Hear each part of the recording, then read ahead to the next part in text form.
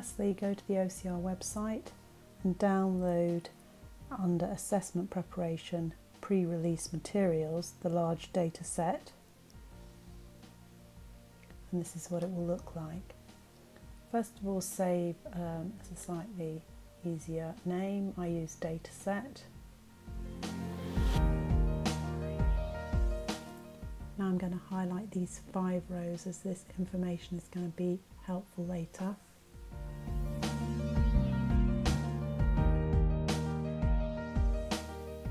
Next I'm going to colour the tabs. There are 5 tabs.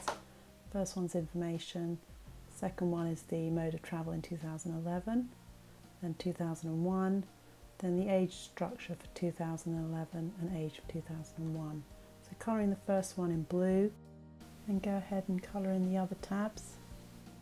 Now let's add some context to the data by adding a map.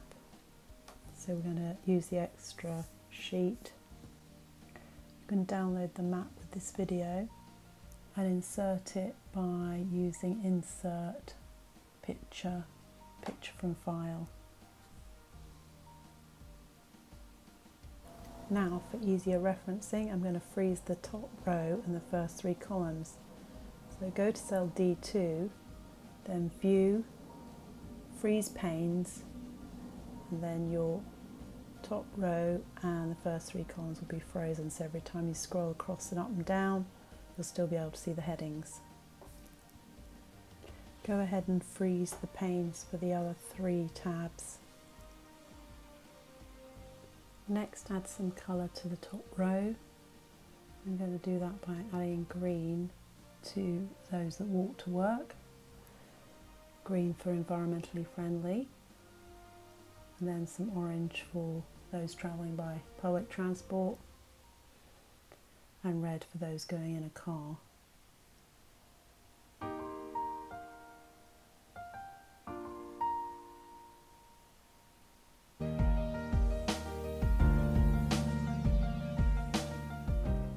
Once I've done that, I'm going to colour in the regions just to highlight where they're from. So for northeast is yellow. Now a little trick here is to go to colours, more colours, click on the little droplet, go to the colour you want, click OK, and then that colour will be in your colour palette. And go back then to column B, highlight the northeast, go to your fill, and then yellow, and then similarly for the northwest.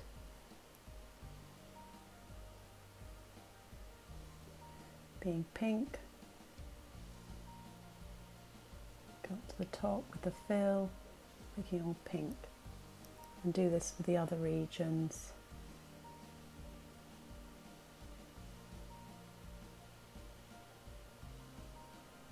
So here's one I did earlier, all the tabs are coloured, and also you can easily see the colours of the main regions in England and Wales in column B.